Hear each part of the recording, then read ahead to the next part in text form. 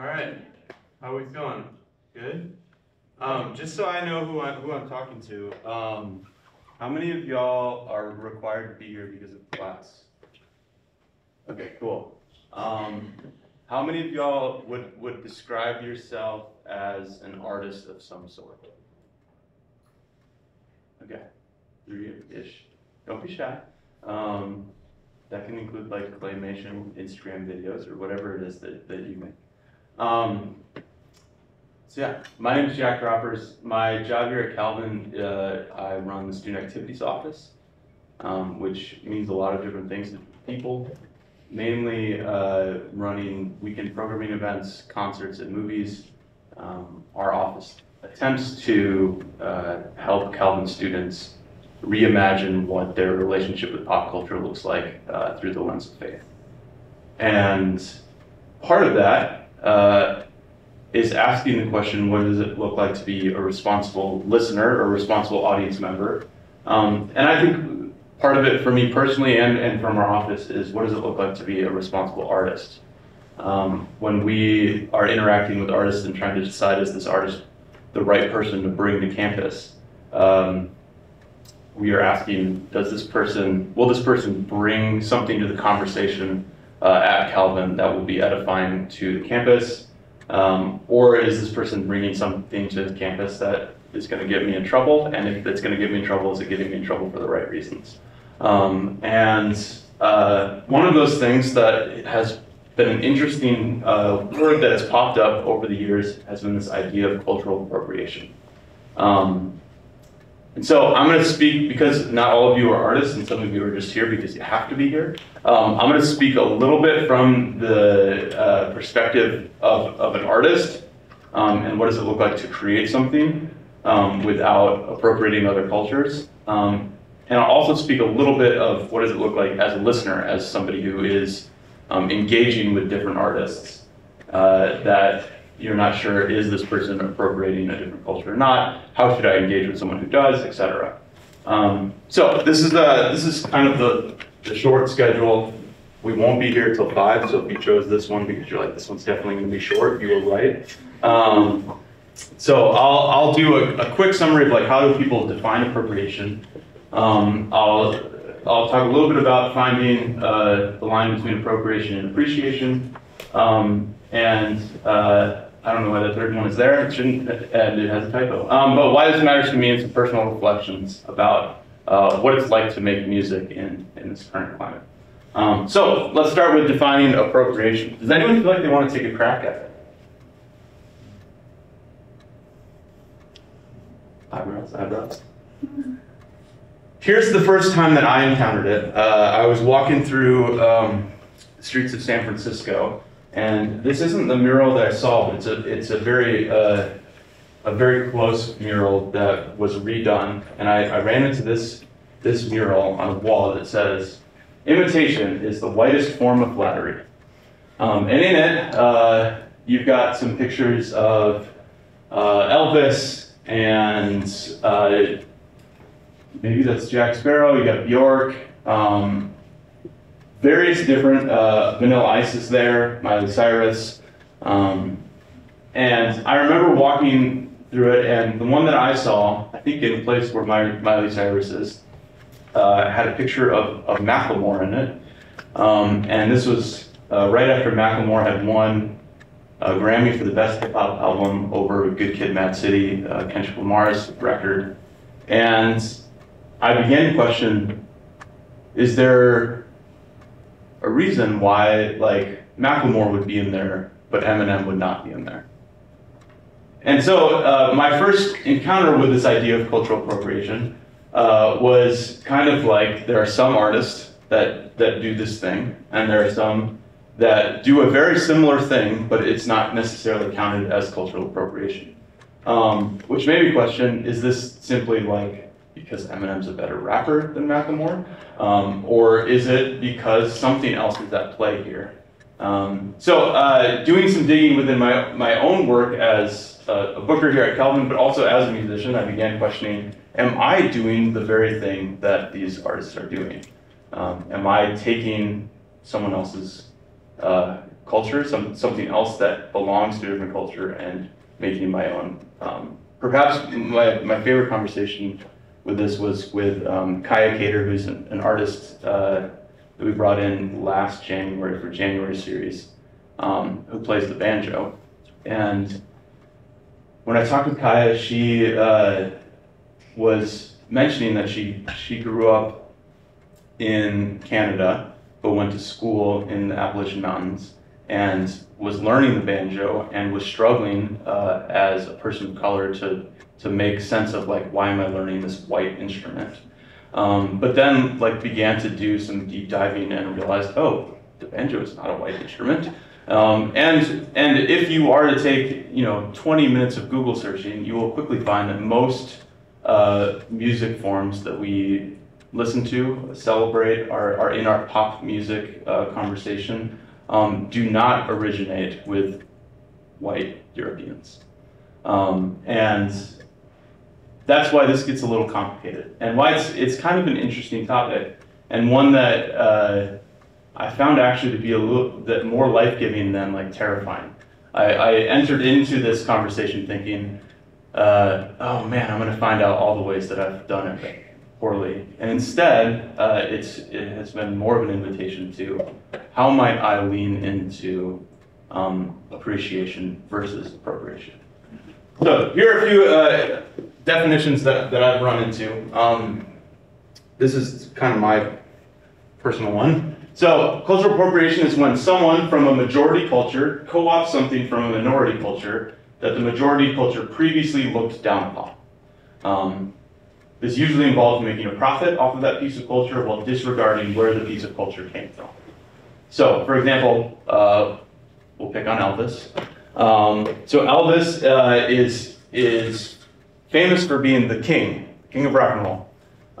And yet, what Elvis was doing was taking a popular form of music that had come out of the black church in America, that was combining soul and jazz and folk music, and he was taking that, utilizing some of the same dance moves, some of the same guitar chord structures, some of the same song structures, and turning it into something that became what we know as rock and roll. Now, previously, you would have probably walked into white spaces where that was not something that was acceptable in a white space. And yet, because Elvis did it and made it look cool and made a ton of money off of it, all of a sudden it was a socially acceptable thing. So Elvis, being from the majority culture, co-opts something from a minority culture that was previously looked down upon, and then makes a profit off it. Here's another definition that I found. This is from the Art Institute of Chicago. Cultural appropriation is taking an aspect of culture and not knowing the historical implications of that culture and refusing to actually do the actual research. A great example of this is I'm blanking on her name, Adele. How many of you all saw the Adele image, or we got to see it in a few slides? This was 2 summers ago, and she's wearing a Jamaican flag bikini, and she has her hair done up in knots. And when asked by the press, like, hey, Adele, what's going on here? Didn't necessarily have the right, she didn't know what culture she was taking from, and all of a sudden she's in hot water because people are like, hey, this might be appropriation. And then people are looking at her tone of voice and saying, is this appropriation? So again, it's not just that she took an aspect from a culture, but she took an aspect from another culture without knowing the historical implications of that hairstyle and singing pattern, and refusing to actually do the research and say, hey, you're right, this is something that I participated in and I didn't know. The third one is from Nader Karim Niddle that says, cultural appropriation is the adoption of certain elements from another culture without the consent of the people that belong to that culture. And this is where things get a little messy for me, to be honest. Because consent is a strange word to use here. Because how do you ask a culture for their consent? And yet, I think this is where we get in the sticking point, and why I'm not necessarily interested in, and there are more smarter people and better people for addressing like cultural appropriation at a cultural level, but as somebody who's making something, it's this definition can be difficult to deal with. For example, I will listen to an artist who has, for example, when you walked in, you were listening to Michael Kiwanuka, who's an amazing folk artist from the UK. In his second record, which came out like 6 or 7 years ago, he's got this amazing string section that opens up the record. And then there's this 4 or 5 piece choir that comes in. And the way that they add reverb to the voices on the choir, they do these really short, like high-pitched notes that echo like what his melody is doing. Where like you hear it and it feels like massive, but it's only short. I don't know how to do that. I'm not a music producer, but at the time that record came out, I was in the studio making a record and was like, I really want the choir piece to sound like this record. Now, if I were to take this idea of I need consent from Kiwanuka, it would be very hard for me to reach out to him. I've tried to book him at Kelvin, and that's even hard. But as just a nobody who's making a record, it's a little harder. And it's harder to say, where did he get that piece of musical production? Is it from a specific culture? So obviously, some of these definitions can get a little bit messy and muddy. But there are some that are very easy. Now, whenever somebody talks about cultural appropriation, the next question of pushback that comes in is this idea of, what about America, the greatest melting pot, where all cultures come together? I had a student who asked me when I told them I was doing this, like, what do you think about fusion genres? What about our globalized society? Spotify does this. I don't know if any of you students know this, but Spotify sends out data on Gen Z every year. I don't know if I've just signed up for their email list or somehow, but I get like data on what Gen Z like listening patterns are every year. And one of the interesting things that came out, I couldn't find it in the data as I was like preparing for this, is the amount of genres that the majority of the music that is being made is no longer being made in the place where that genre originated. And I'm not just talking about like Memphis soul or like Motown music, but I'm talking about like there's a unique form of house music that started in Johannesburg, South Africa, and the majority of it is being made in Germany. And so the way that our globalized society has transformed where music is being made has changed this conversation. And yet, it also requires us to be people who pay attention. Pay attention to, is this just an interesting new way to look at music that's inviting, or am I ripping off somebody else? And I would say, even though I think we're all called to this, it particularly calls to those of us who are in the majority culture to pay attention to what we're doing. And if there's anything that you can learn by looking at me, it's I check out all the majority culture bingo boxes. Here's another definition that I found helpful. This is from a book called Who Owns Culture? And it's Susan Scafidi, I think is how you pronounce her name, is actually a lawyer who deals with like copyright and things. And she talks about like intellectual property and how you can copyright certain things and how you can't copyright other things, and thinking about the unauthorized use, again, that idea of consent, of dress, language, music, culture, folklore, cuisine, traditional medicine, religious symbols. It's most likely to be harmful when the source community is a minority group that has been oppressed or exploited in other ways, or when the object of appropriation is particularly sensitive, sacred objects. This is why there are some things that may feel like cultural appropriation, but when we look at where is the power structure, that's when you can definitively see. I was watching a piece by, I think it was PBS, that was talking about oh no, it's not Big Dog Clothing. There's a clothing company that came out of Brooklyn that essentially, in some ways, reappropriated preppy white guy culture, and then sold it within the hip hop community in like the late 90s, early 2000s. And so they were like questioning, like, is this cultural appropriation? And often you can look and say, like, is this doing harmful things, and where is the power in this relationship? This guy in his tiny apartment making street clothing is probably not causing harm to, preppy white guys. And yet, like, he is taking something from this culture and using it within the culture. So, with that being said, we can very clearly say, cool, so I shouldn't do this, or this, or here's Adele, or all of the terrible things that Fashion Week has been doing. But it gets a little bit messier when we talk about music, because it's not necessarily as neat. Iggy Azalea is a great example. Should she be allowed to make hip-hop music?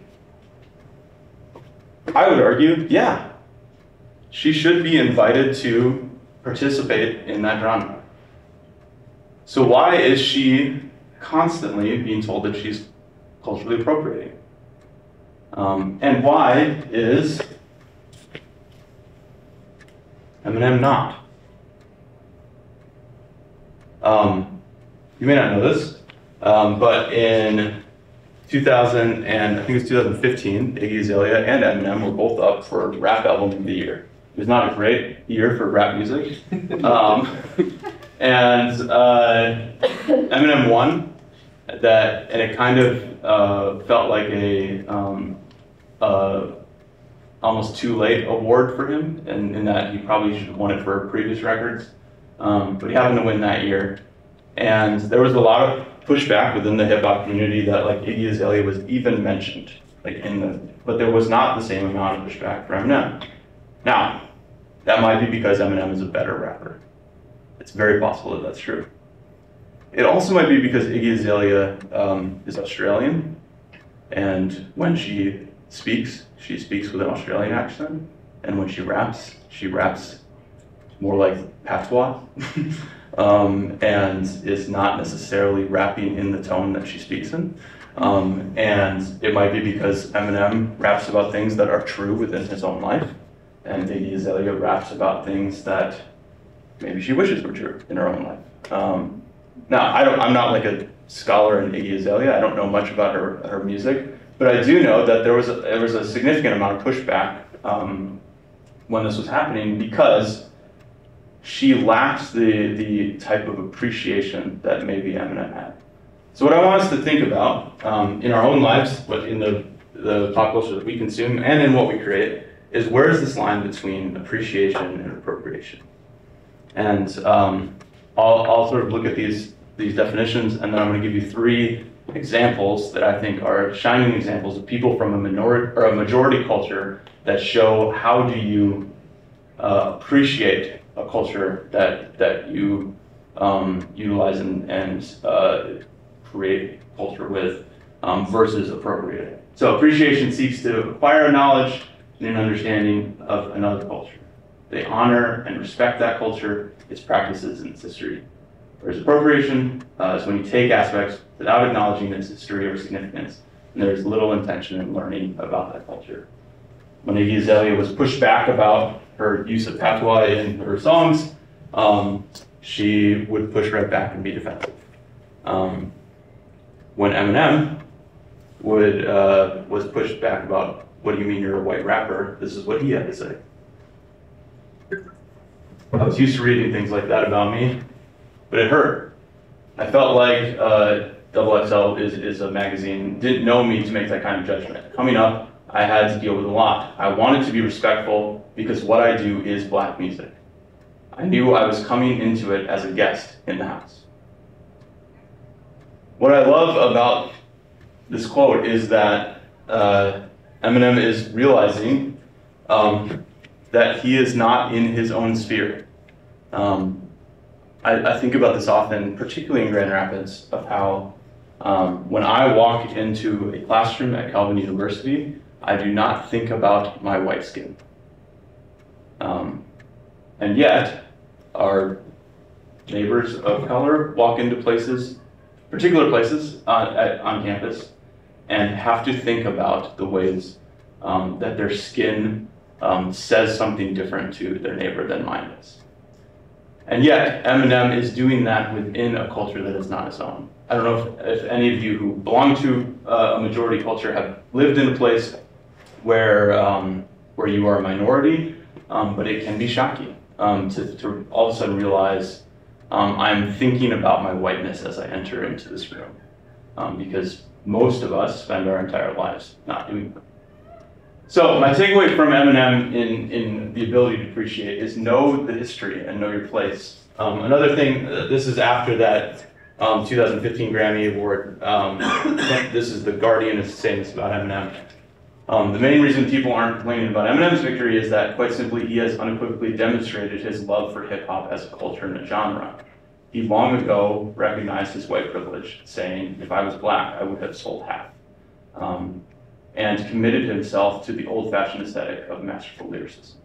Eminem does not pretend, for the most part, to be black. I find his voice to be somewhat annoying, and I don't necessarily like his music all that much, but he doesn't pretend to be something that he isn't, which would be the difference between him and Iggy Azalea. He raps about trailer parks and the culture that he grew up in Detroit, and he doesn't rap about a culture that is not his and is not his own. He accepts that he is a guest in the house, which I find to be somewhat refreshing. A side note, I don't know that, I couldn't find any writing on this, but one of the things that I find really interesting about, particularly within rap, is this idea of the majority culture sort of pointing and looking down upon another culture.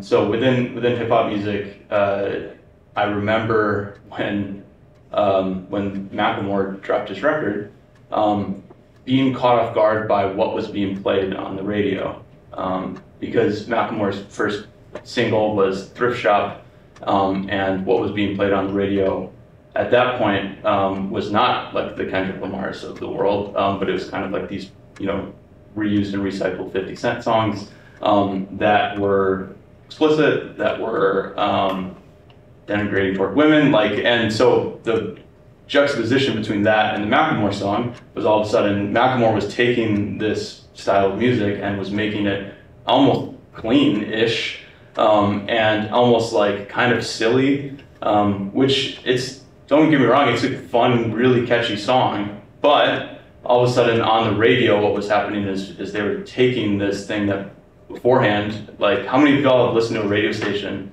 They don't do this as much anymore, but 10 years ago where they'd say, all of the top 40 hits without the rap. Like those stations were then playing Macklemore songs because they were looking down upon this genre, but they were saying, hey, this fits our thing, and it just happens that he's white. Anyways, knowing your place, knowing are you a guest in this home, and thinking about, am I a guest in places that maybe I didn't even know I was a guest in? For example, our good buddy Dave Grohl. Dave Grohl is the lead singer of the Foo Fighters, drummer for Nirvana, and here he is in a conversation with Pharrell talking about where he stole his drum beats from, which I find very fascinating. So, we'll watch a bit of this. Well, I wanted to be a drumline kid. I wanted to be a drumline player. But I can't read music. I couldn't then, I still can't now. All I wanted to do was be in a line of drummers all playing drums. I was decent. I wasn't like your level. Dude, stop saying that I'm a good drummer because I'm the most basic fucking drummer. If you listen to Nevermind, the Nirvana record, I pulled so much stuff from the Gap Band and Cameo and Tony Thompson on every one of those songs. All that. That's disco. That's all it is. I hear that. Nobody makes the connection. That's straight up Gap Band. I told Tony Thompson that he came to my house for a barbecue with somebody, and I was like, man, I just want to thank you because you know, I owe so much, I've been ripping you off my whole life. He goes, I know. Whoa, that big disco flair. Like, it works every time. Here's what I love about that. Dave Grohl didn't have to do this interview, didn't have to admit that he was stealing things from disco, but he does. He owns that this particular piece of music inspired the way that he drums in one of the most seminal grunge bands in Seattle. Now, he's not making disco records. He was making grunge records, and to some extent continues to make grunge records. And this is an example of how do you give credit where credit is due, which is kind of my second invitation for people who are making things. If you're borrowing something from another culture and you're learning how to do your craft better from another culture, name that. Name it in your interviews. Name it in your album liner, whatever it might be, whatever you're making. Freely and willingly and regularly, like, give credit to where credit is due. Now, this is where things get a little muddy though, because you could say, well, Dave Grohl appropriated. Nirvana made a ton of money off that record. Did they know they were going to make a ton of money? I don't know, maybe not. But I think that that line between appreciation and appropriating is that Dave Grohl knew his source material, was willing to say, like, this is where I got this from, was willing to say it to that person's face. It didn't sound like the person was like that cheerful about it. So maybe he didn't necessarily have that consent, but was willing to say, like, hey, this is what inspired the way that I drum, and change that. So the first one, know your history. Know, are you a guest in this house? Second, give credit where credit is due. The third, and this is my favorite one, I have a few things in my life that I'm like a lifelong fan of, and people will send me like anything that has to do with these. One is I grew up in Orlando, and I'm a huge Orlando Magic fan, which, if you don't know, is like a very bad basketball team. And I'm also a very huge Bruce Springsteen fan. And I think Bruce is one of the most hidden icons in what it looks like to show cultural appreciation. Bruce grew up in Freehold, New Jersey, which, if you've never been to Freehold, that's all of you. It's not a place where people visit. And he would play at these clubs in the 70s in Asbury Park, and would play with a rotating cast of musicians that eventually, in the early stages of his band, Bruce Springsteen and the East Street Band, was a band of significant diversity for the 1970s. When you would go to a show then, it was very much so segregated. When you would go to listen to music, even at a soda fountain, it was very much so segregated. And yet Bruce would show up to play these dive bar gigs with a band that was 3 white guys and 3 black guys. Now, the band didn't stay that way, and eventually Clarence Clemons was the only person of color within that band. And yet, Bruce would claim that, like, Clarence was the other frontman of that band. And have any of you seen Bruce Springsteen play live? No, you should do it at some point. You won't be along much longer, unfortunately. I got to see Bruce play in 2008, my high school graduation present from my father. It was the last tour that Clarence was on, and Clarence would have this giant golden throne on the left side of the stage that was complete with kind of these red velvet seats, and he was old and was, I think, 15 or 20 years older than Bruce, and was clearly hobbling around a little bit, but he would come off his throne to play his solo, and it was the loudest the stadium that I saw them in would get was when Clarence stood on the stage. And I say all this to say, if you are someone from the majority culture who wants to learn from other cultures how to work on your craft better, invite them into your creative process. Therefore, if you are ever at a point where they're like, hey, it seems like you might be stealing something from my culture, you are in relationship with that person and not merely taking something from them. And also, you are inviting them into your life. One of the things that another Springsteen recommendation that I've gotten and I really loved is him and over, I think it was right before the pandemic started, him and Barack Obama did a like 8-piece podcast together where they talked about, it might have actually been in the beginning of the pandemic, just talked about their lives together.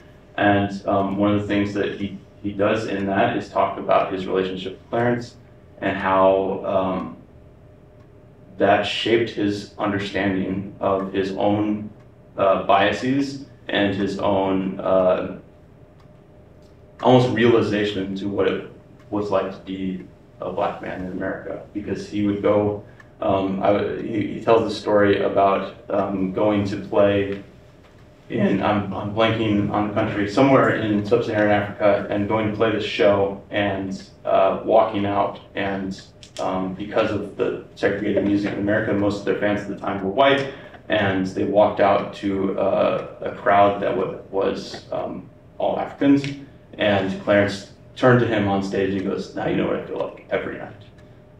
And having that relationship invited Bruce into seeing his own complicity in things and also seeing his own blind spots in things. And I think writing one of a few protest songs that to this day will make me cry, called American Skin, 41 Shots, about a kid or a guy being shot down in his own apartment by off-duty cops 41 times.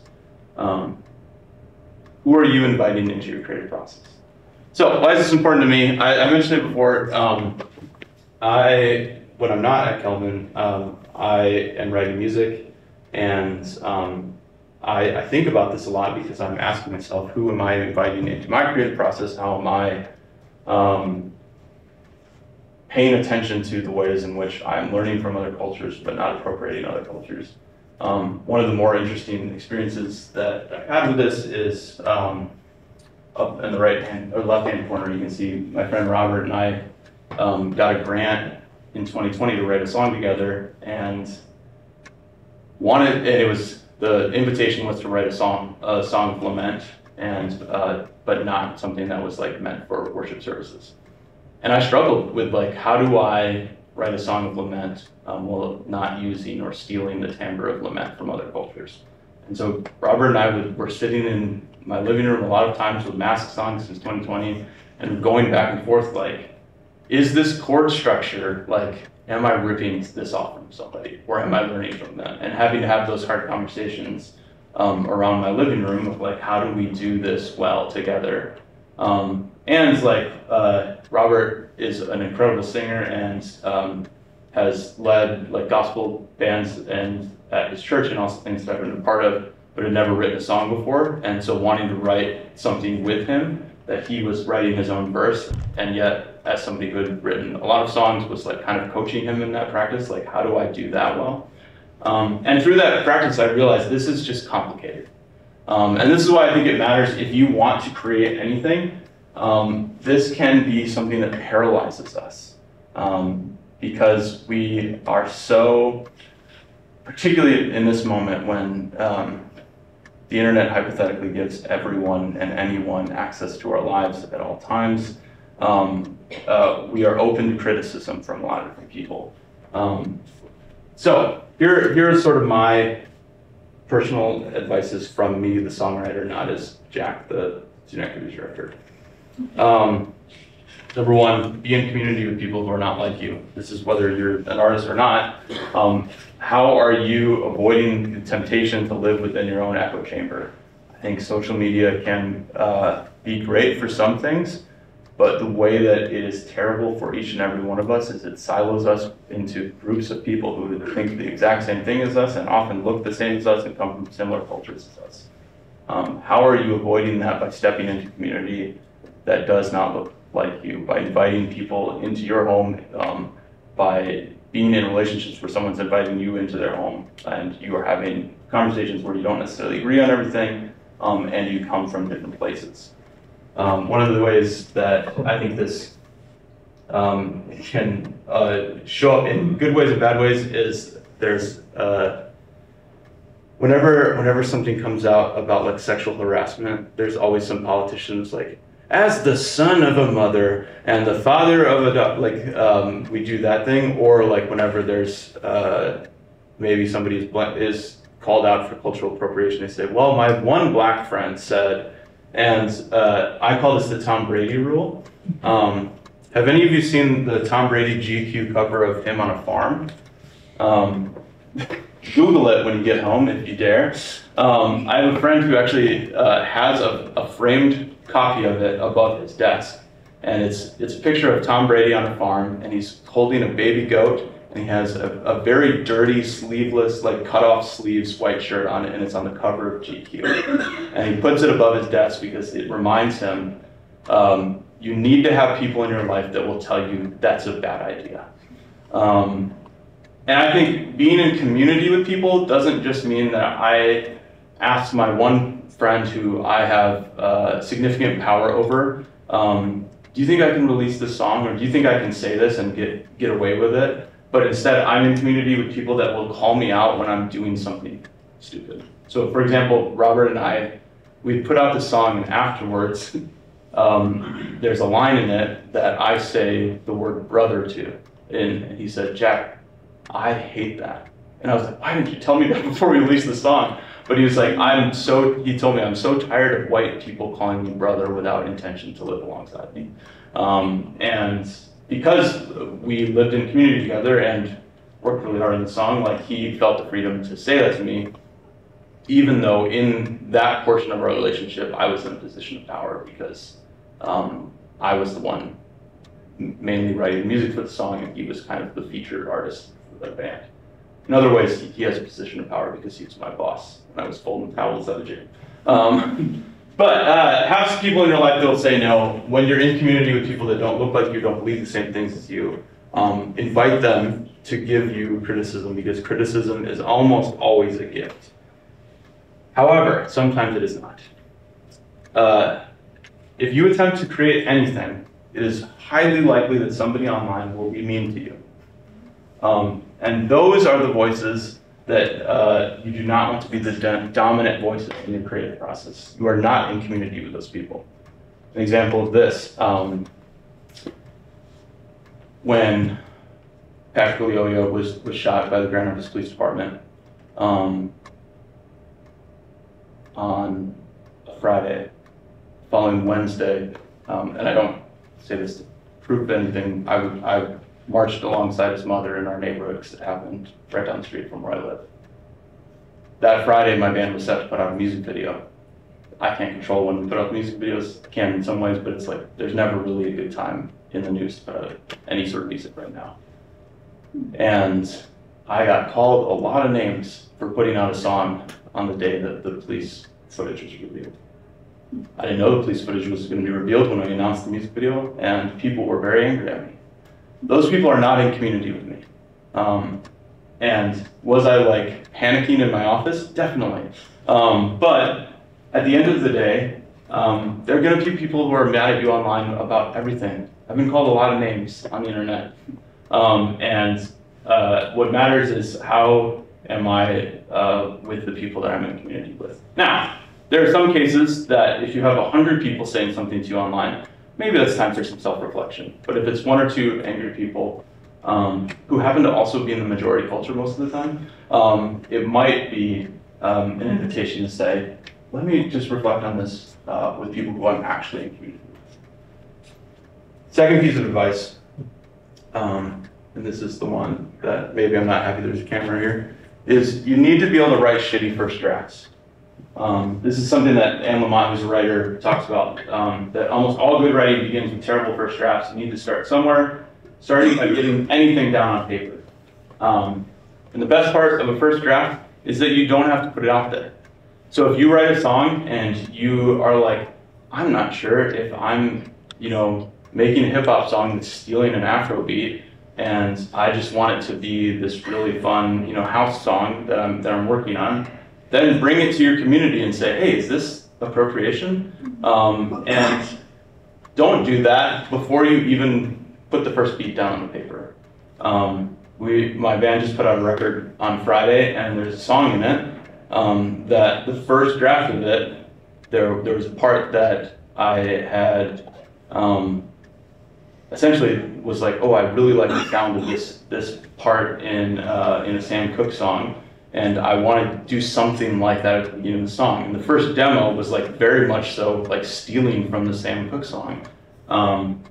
If I had said, oh, I can't do that because I'm stealing from the Sam Cooke song, and you know, I'm appropriating that culture, we would have never finished that song. It would have never even made it to the table. Now, the final product of that song sounds nothing like the Sam Cooke song, and it's one of my favorite songs from the record. So don't be afraid within your first draft to make mistakes.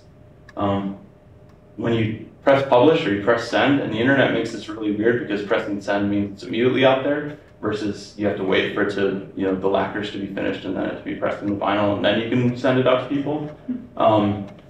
There's a little bit more immediacy with that. Then is the time to take a break to say, am I appropriating? Am I doing something here?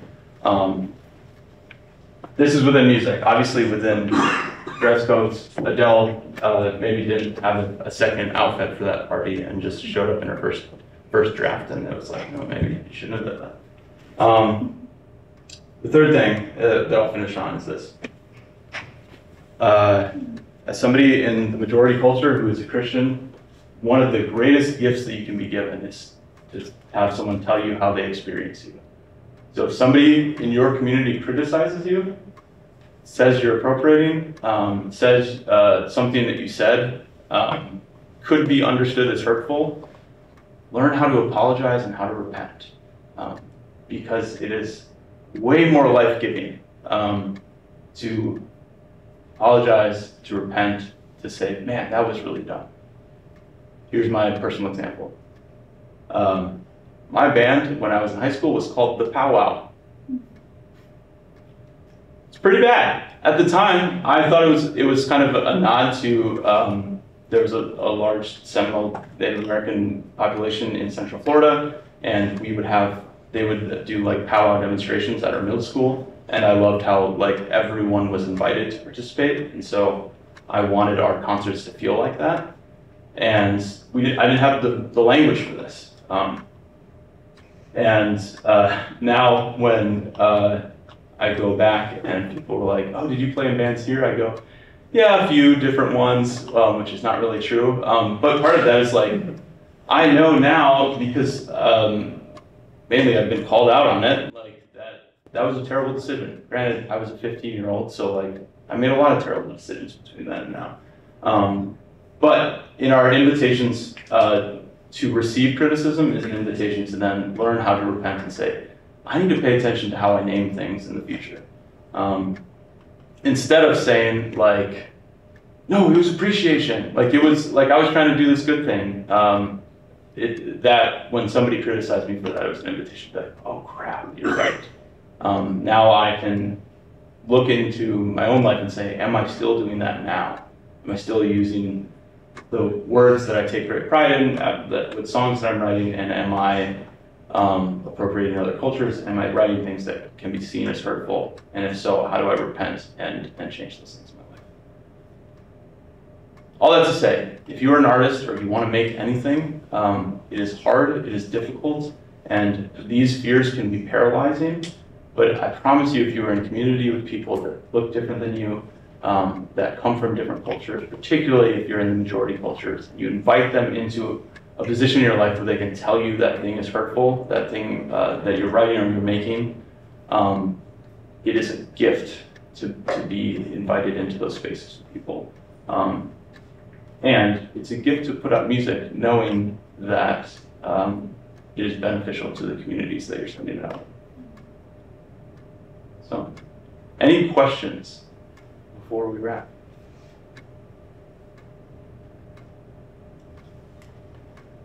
Yes? You mentioned you were going to talk a little bit about being a listener. Yes. Yeah, so the same thing applies to listening. It gets a little bit more interesting in that way because, or not more interesting, more complicated, because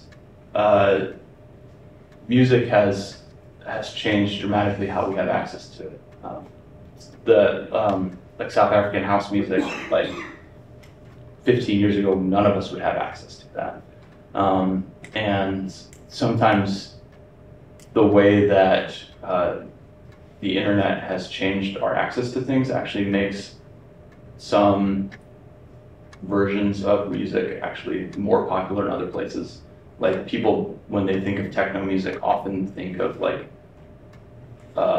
mid-Eastern Europe, but like techno like originated in Detroit, but it didn't take off in Detroit. Like it was not popular in Detroit. Then it was brought to Europe and it like exploded in Europe. And so being like a listener when it comes to cultural appropriation is often more difficult because it's not as clear. There was recently a lawsuit with what's his name? Ed Sheeran and Marvin Gaye. Yeah. That was really interesting around this because essentially it was attempting to sue Ed Sheeran because he had taken this chord structure. And that's where it's just complicated in that way because do we then say, I don't think I can listen to Ed Sheeran? I would say yes, but not for that reason. I just do not like Ed Sheeran as a musician. But I think that it gets complicated in that way because did Ed Sheeran purposely steal that chord structure? I don't know. Now after that, somebody actually utilized AI for a good thing for once and made it so they copyright. What's the past tense of copyright? Copyrighted? Copywrote. It's definitely not their own. They copywrote every chord structure using AI, if possible, and then they put it in the public domain so that no longer can you sue someone for stealing a chord structure. Because it's hard to not repeat chord structures. Almost, 50% of the pop songs that you hear on the radio are going to be the same 4 chords. So with that being said, like it can get messy around that. Now, there are clear, like Iggy Azalea is a very clear space where it's like, this feels uncomfortable for everyone. And the opinion of the majority of people is something about this is off. Eminem is one that I've honestly struggled with and have not figured out how to justify that until kind of researching for this and figuring out, oh, Eminem actually is pretty aware of the fact that his success is moderately based on, if not a lot based on the fact that he's a white guy. And the fact that consistently there are like rappers who are like historically some of the greatest rappers of all time that continually support Eminem. So that's evidence that this person knows they're a guest and they know their place. And so I think that is a beneficial thing as well. Within rock music, it's interesting, like thinking about this. I was talking to a student about it today. Like, I make rock records and nobody would say, Jack, you're appropriating other cultures, but at some point it was. And so part of this as a listener is also to sort of name when we hear something so that in 40 years, people's first, when they hear hip hop, they don't think, oh, that's the Macklemore genre, right? But instead they listen to the people who are at the forefront of it. And rock has not done that. People, for the most part, experience rock as a white genre.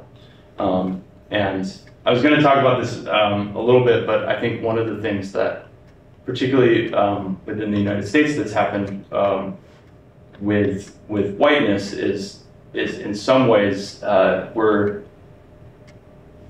we attempt to recreate the Tower of Babel in our whiteness, in that we take away any of the diversity that's within our experience as people coming from various places in Europe, and we replace it with I'm just white. And in doing so, we become part of the majority culture at the sacrifice of maybe familial culture or ancestral culture. And I think what's often lost in that is that we can say like, well, I can do this because I'm white. And instead of saying like, does my family's culture like invite me to maybe think about this differently when it comes to art and music.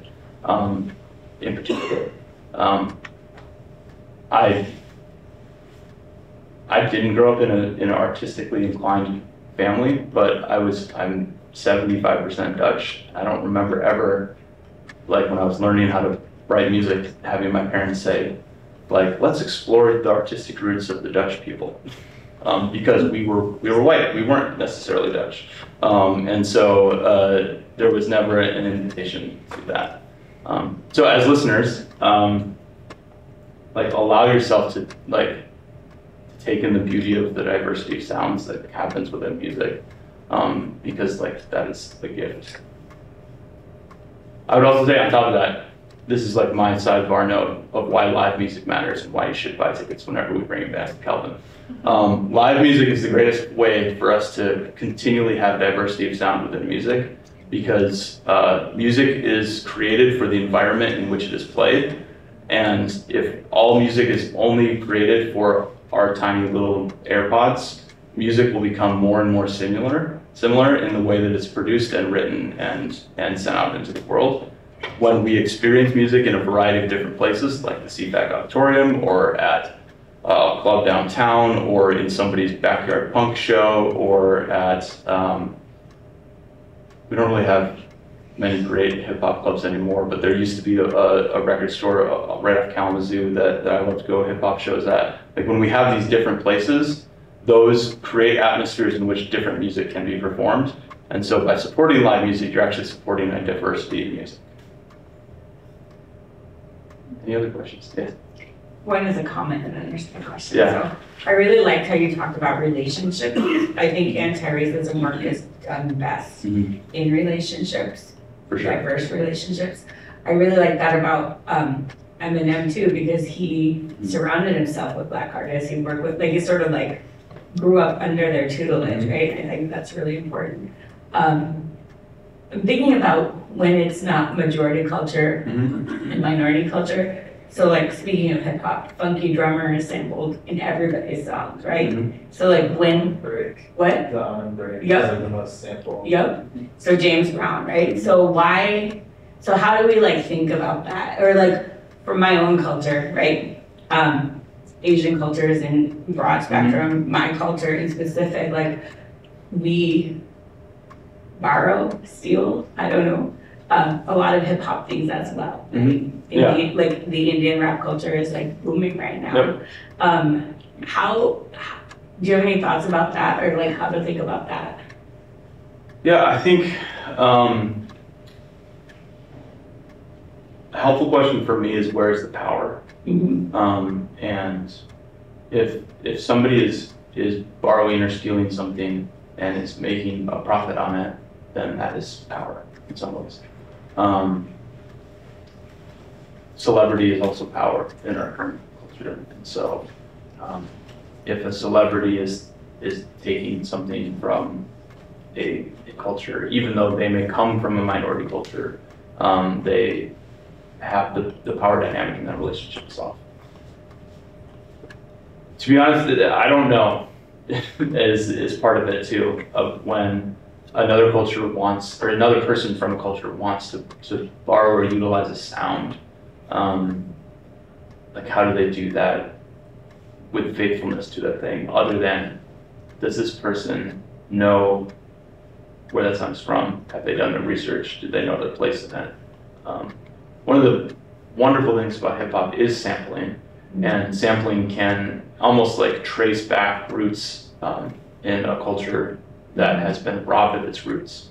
And so when you hear a sample from an old song in, like I think of, even though this was not necessarily the most like critically acclaimed record, but when I hear a certain Otis Redding song, I just think of Kanye and Jay-Z's Watch the Throne, and that music video for Otis on that record is almost tracing back lineage. So if you were to take a sample from another culture, I think you have to be someone has to be very careful with that. Am I doing this because I feel like because I want to pay homage to that culture, that moment, that artist, or am I doing this because I think it sounds cool?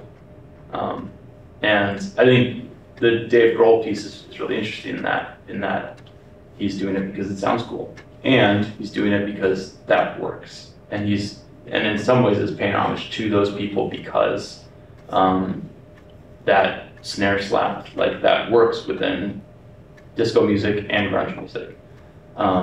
So as a listener, it gets like you don't know necessarily what that artist is doing, but sometimes, most of the time, people will get asked those sort of questions, and in interviews and things, and you can pay attention to. Are they super defensive about that? If you're super defensive, it probably feels like they probably know in some ways like, I'm doing something wrong. If they're saying like you're right, like that is taken from this other culture, and I'm super grateful for the way that music shaped me as a kid. Like that, to me, at least feels like at least they're knowledgeable and they're accepting their place with metal. I was thinking about this the other day in a meeting. Somebody mentioned Kirk Franklin and his record that had Stomp on it. He's like a hip hop gospel artist that was like pretty influential in that market. Like we had that thing on repeat in our house all the time, and so I just know that parts of that shaped the way that I think about music. And so I was thinking about this with our record, like how do I give homage to people that like maybe aren't directly influencing, or I'm not directly stealing that drum sample from or whatnot. There's just people who are not necessarily in the majority culture can steal from another minority culture and maybe feel like they can get away with it because of that. And I would just ask about what is the intent here, and are you aware of that you're even doing that? Does that make sense? Yep, it does. Thank you. Other questions? Cool. Go make music. It's a wonderful and beautiful thing to do.